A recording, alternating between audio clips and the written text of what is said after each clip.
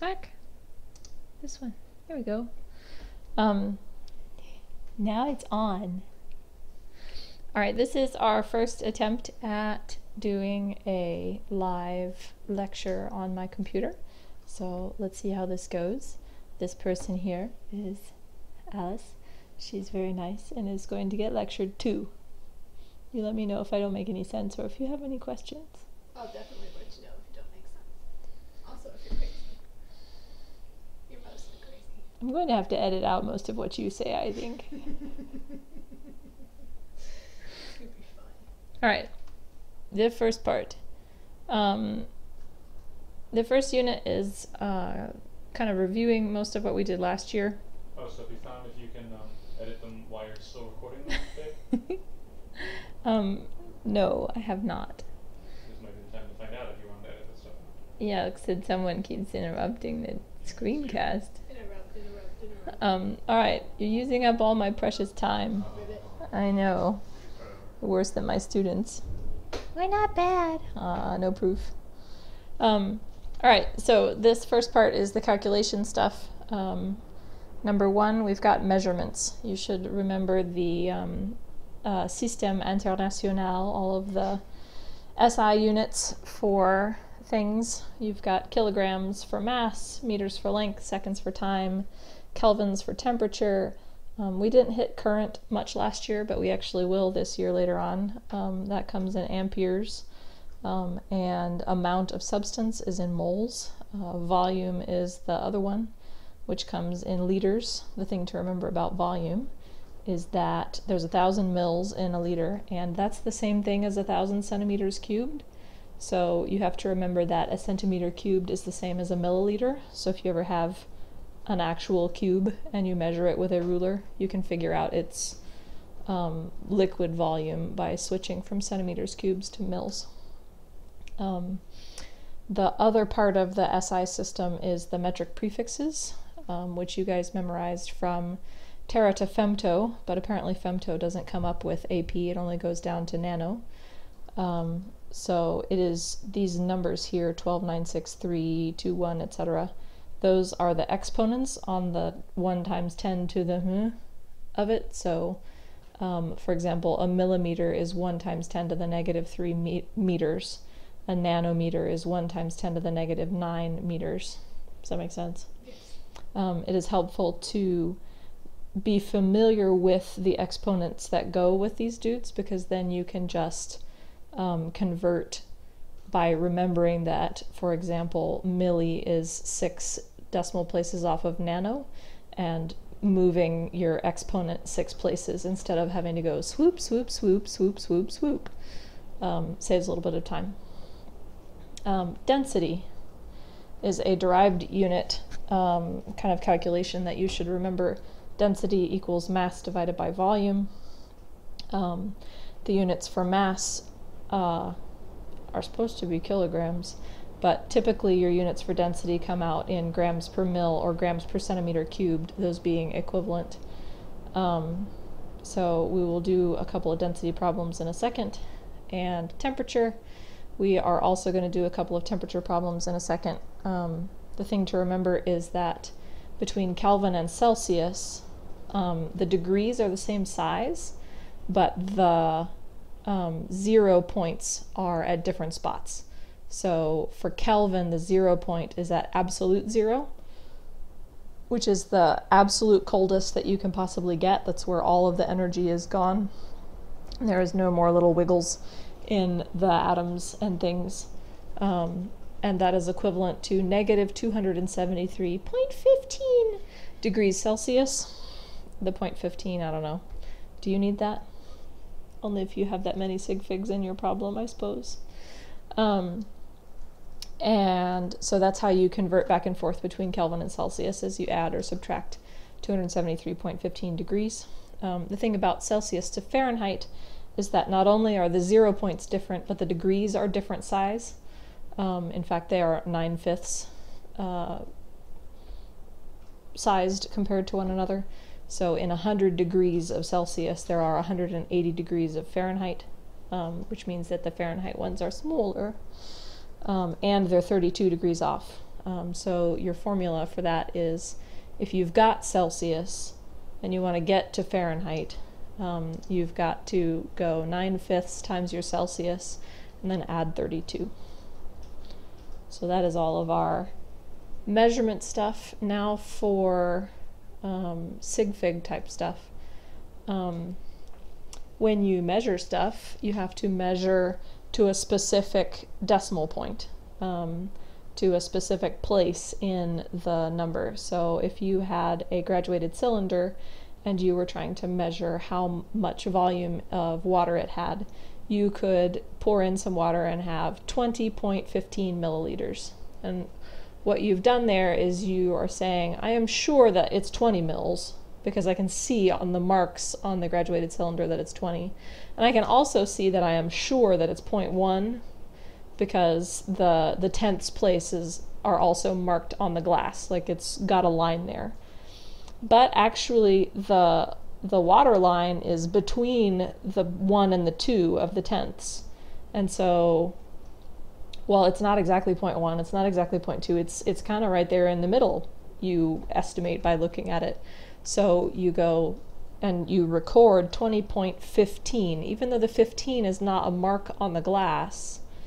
That 5 is a significant digit, although it is called the uncertain digit. The last digit in a measurement is always the uncertain digit, because it's the one that you estimated with your eye in between the marks, or it's the one on the balance that's last, that always wiggles up and down. And you're like, wait, no, it's a 7. No, it's an 8.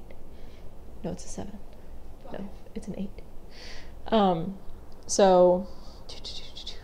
And then the other thing about reading graduated cylinders is that you have to read at the bottom of the meniscus. That's this little swoopy guy, swoop.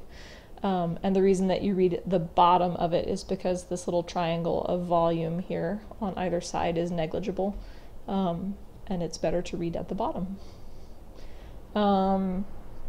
As far as sometimes you get screwy scales or screwy measuring devices. If you have a measuring device that is always correct, the measurements that it gives are right, it is called accurate. So it's right on the money. You can have a scale that has something called a systematic error, where you're measuring a bunch of things that weigh 5 grams, but it keeps going 6 grams, 6 grams, 6 grams, 6 grams, and you're like, no, look, these are 5 gram weights. That's a systematic error of plus 1 gram. But it's repeatable. So the scale is precise. It's saying the same thing every time, but it's not correct. You can have also a really screwy scale that is imprecise, where you're weighing those same 5 gram weights and it's going 6 grams, 4 grams, 2 grams, 8 grams. And that guy is all over the place and he's pretty worthless. You can correct for a precise systematic error, but an imprecise crazy error like that, you're kind of like, there's not much we can do about that. All right, so that's those guys. Sig figs. The thing about sig figs is that on the AP exam you have to get them right. Also the WebAssign homework, especially the WebAssign homework, they're real anal about it. So for sig figs, you have to know what they are and know how to use them in calculations. The AP exam will give you 1 sig fig of leeway. So if your answer is supposed to have 3 sig figs in it, you are allowed to put in 2 or 4, but if you put in 5, they will scowl and ding you a point. So you have to watch out for that. Frankly, I think they're too generous. Sig figs, numbers that are actually significant digits include 1 through 9. Those are always significant because you measured them. There are some different types of zeros. You've got captive zeros. So if you've got 1.01, that 0 is trapped between 2 real numbers, so he is significant. Even if you have 1.00000001, all of those zeros are significant because they are captive. Trailing zeros post-decimal, so 1.00. Those zeros are significant because no person is going to measure an inch and then write 1.00 inches. if you actually wrote those zeros, that means you're saying, hey, I measured the tenths place and I measured the hundredths place, okay? And they were both 0.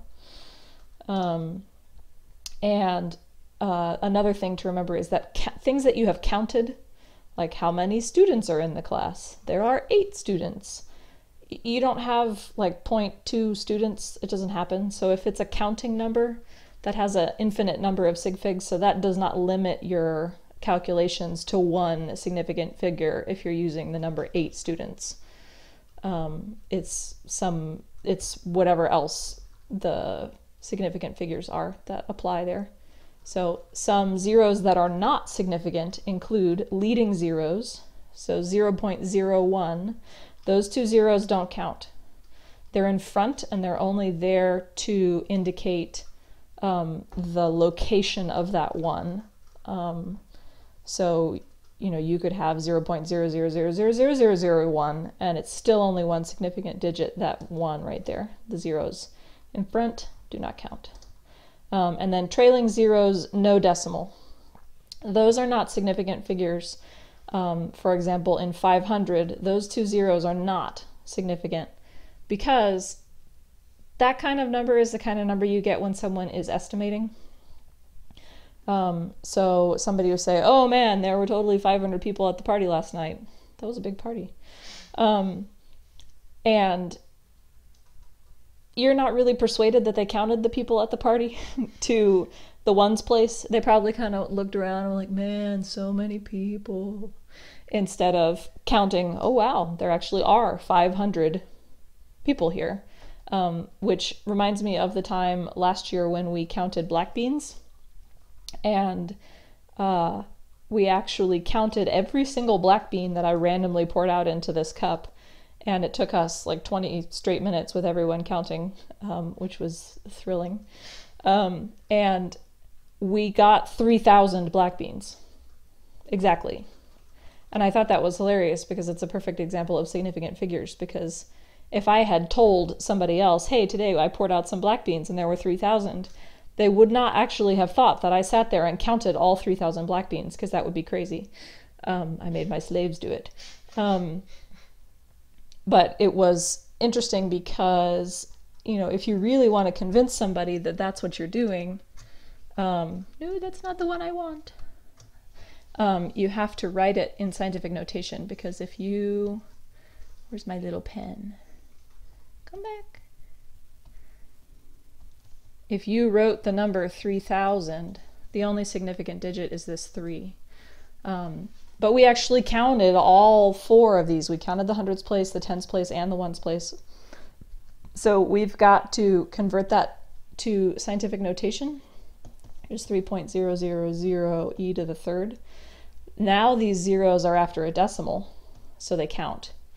So now you've got the 4 significant digits that you did actually count showing up in that kind of number. So that's how you do that. And now go back to, is it notes? Yes. All right, so those are the things that are significant digits.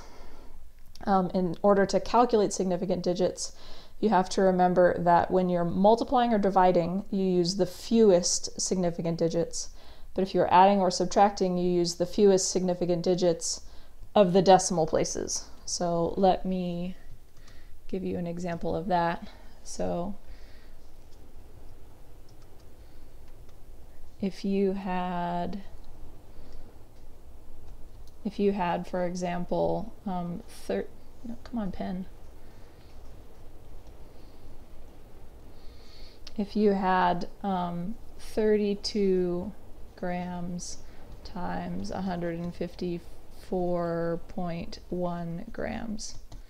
I'll type that into my little calculator. And that gives me 4,931.2 grams squared. It's a sad unit.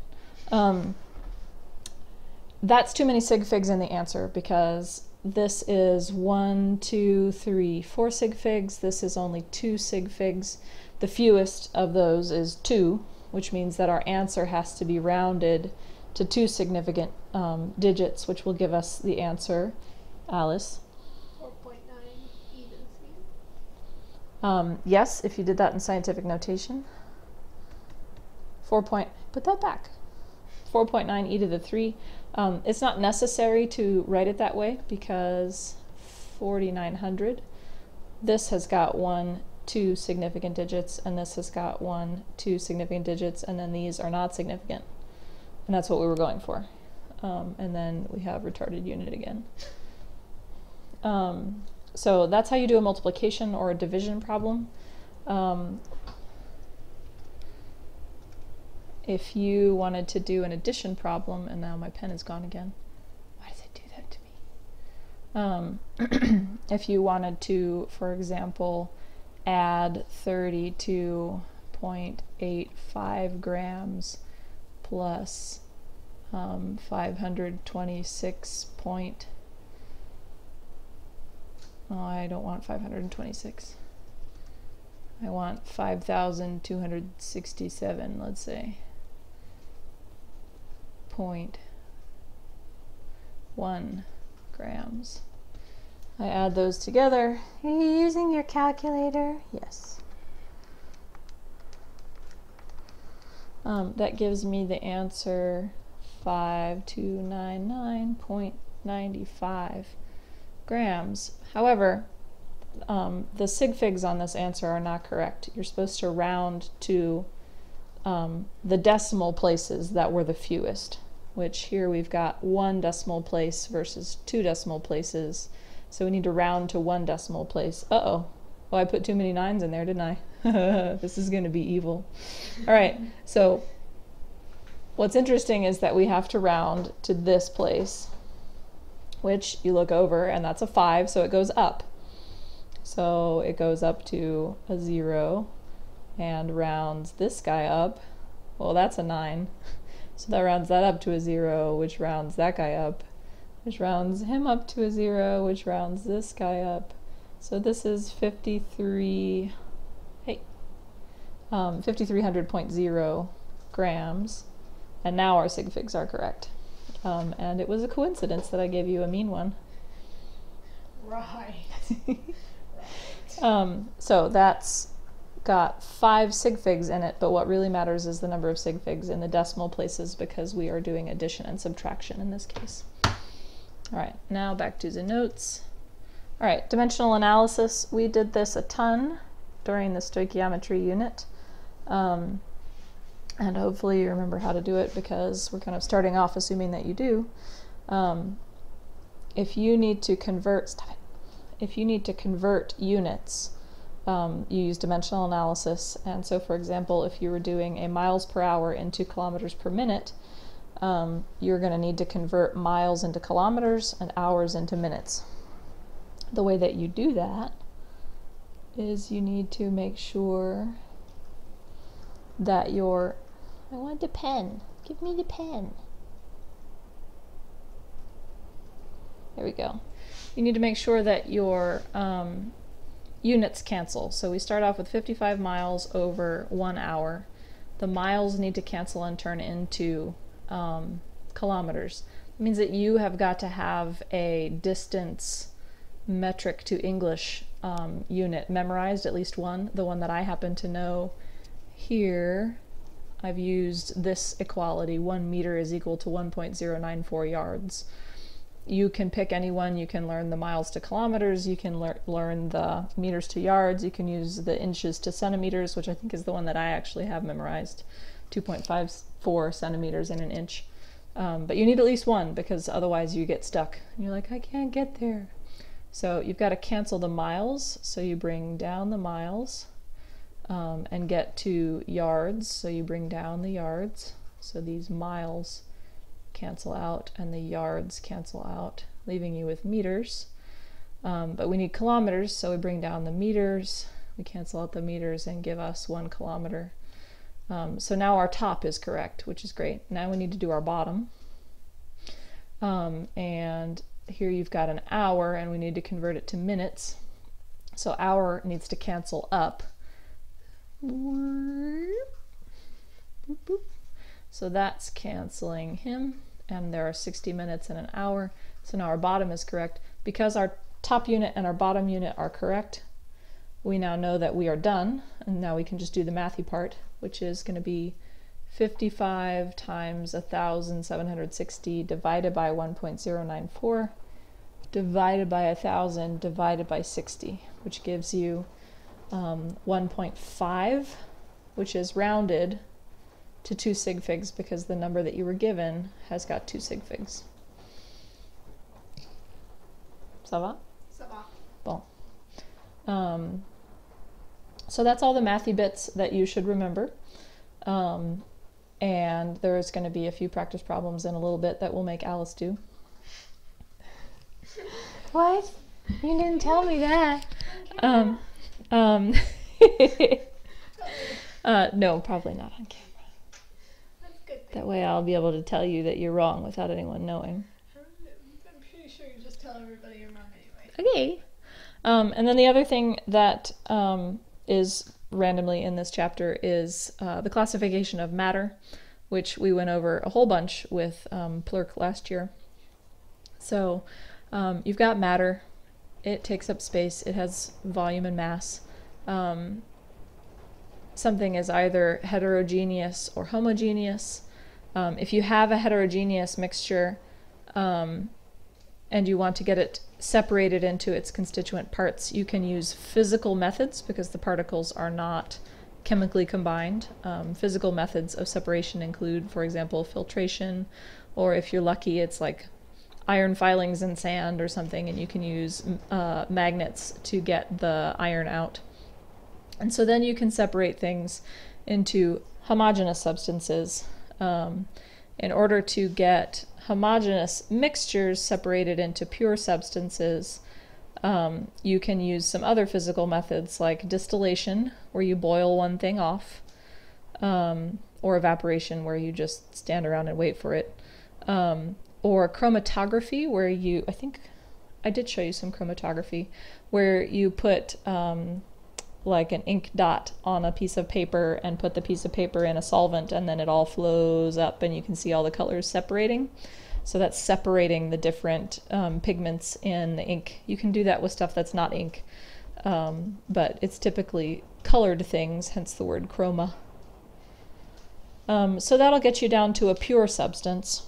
Pure substances are either elements or compounds. If it's a compound and you want to continue to break the thing down into its constituent parts, that's getting a compound to turn into, to break apart into its elements. That's going to have to be a chemical method. So you're going to have to burn it or react it or something like that in order to get it down into its constituent elements. Elements are all of the different flavors of atoms that we've got. And atoms are composed of their nucleus and their electrons. The nucleus is composed of protons and neutrons, and that is all of the stuff. This concludes the lecturing portion, and then I need to pause it, I think. How do you pause this thing? How about this giant pause button? Where did my mouse go? Mouse, pause. Okay, after much consideration, I have decided that I will actually do these problems while you watch me, which will be thrilling, so that you get some idea of whether you're doing them right. But first, I would like you to pause this video and go and do them yourself, and then compare your answers with my answers. That will be good for you. That's what we want. All right, when combining the masses, 0.0562 kilograms, 124.213 grams, and 1635 milligrams. Oh, I'm so mean to you. You have to convert them first. Did you notice that? The total should be reported to that many significant figures as that many grams. Okay, so first off we have to convert those suckers. So we've got 0.05. Stop erasing my decimals. 62. Stop erasing my 2's. Kilograms. And give me that G back. Why are you doing that to me? And that needs to convert to grams. Yeah, we want grams. So to convert that to grams, we need to go from kilograms to grams, which is 3 decimal places. So we need to go swoop, swoop, swoop, which is 56.2 grams. So that's that one. And then the milligrams, we need to do 1635 milligrams. Give me that back. 1635. You don't love me, pen. 1635.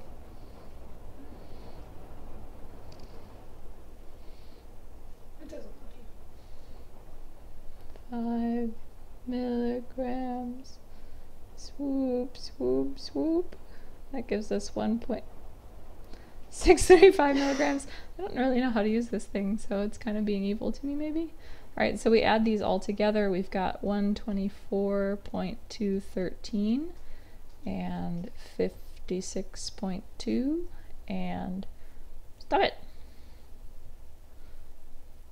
And 1.635, which gives you not enough space, which gives you an 8 and a 4 and a 0 and a 1 up there, 2 and a decimal. Why is that doing that? And an 8 and a 1. So my ugly answer is 182.048. Why are you deleting it? You're a terrible monster. 182.048 grams.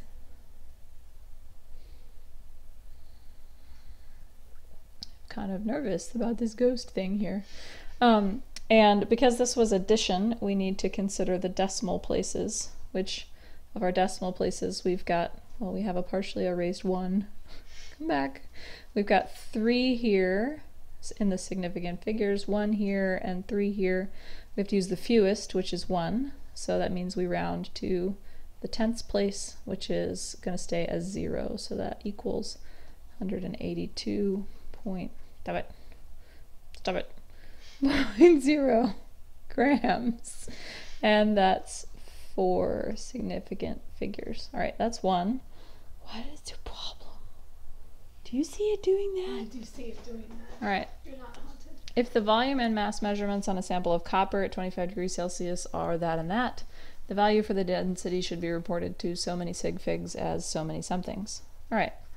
We can do grams per mil. All right. The formula is D equals M over V. So density is I don't want you to erase it. I would like you to stop erasing it. D equals M over V, which is equal to 32.465 over 3. Give me that. 3.62. Which equals, trusty calculator that doesn't betray me, Quite a bit. which equals 8.9682, neener. Give me that 6 back. 9682. And as far as sig figs, this is a dividing problem, which means that we need to count all of the sig figs. So that's 1, 2, 3 there, 5 here. So we need to round this to 3, which is this place. So that needs to round to 8.97. You're gonna let me keep that, huh? Grams per mil. Put a box around your answer.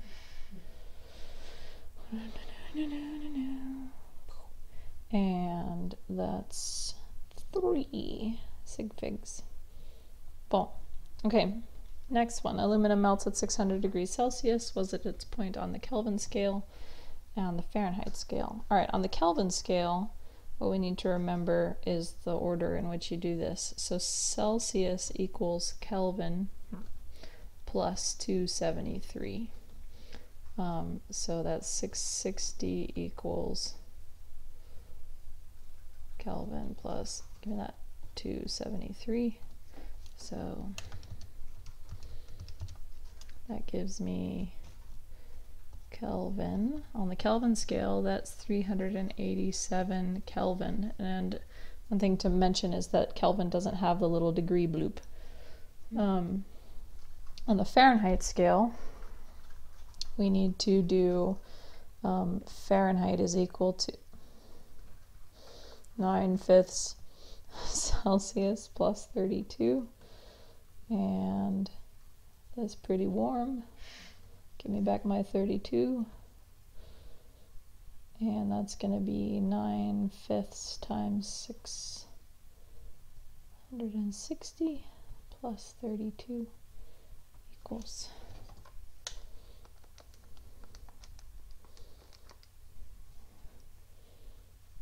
Where'd you go, pen? There you are. Equals 1220 degrees Fahrenheit. Give me that back.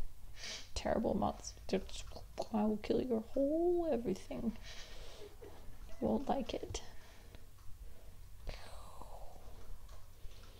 Alright, and that's that.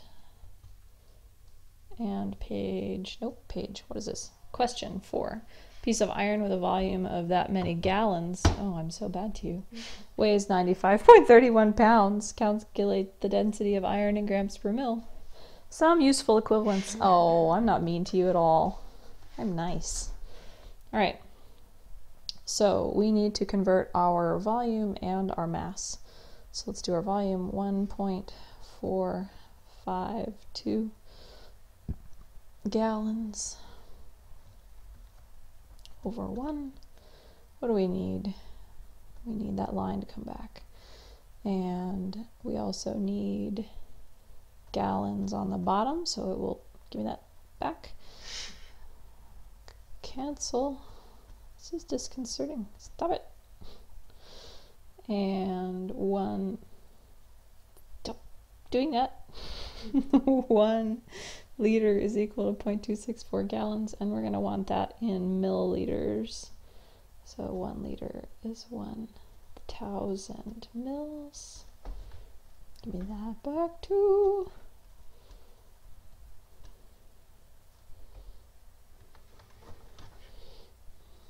I'm watching you.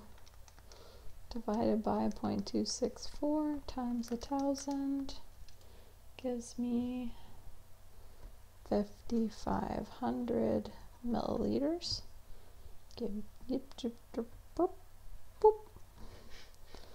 And then we've got the weight of it, 95.31 pounds. Probably gonna delete some of that too, thank you. Stop it. Pounds. 2.2046. I just remember 2.2 is 1 kilogram. That's 1,000. Give me that. What? Boop. Boop.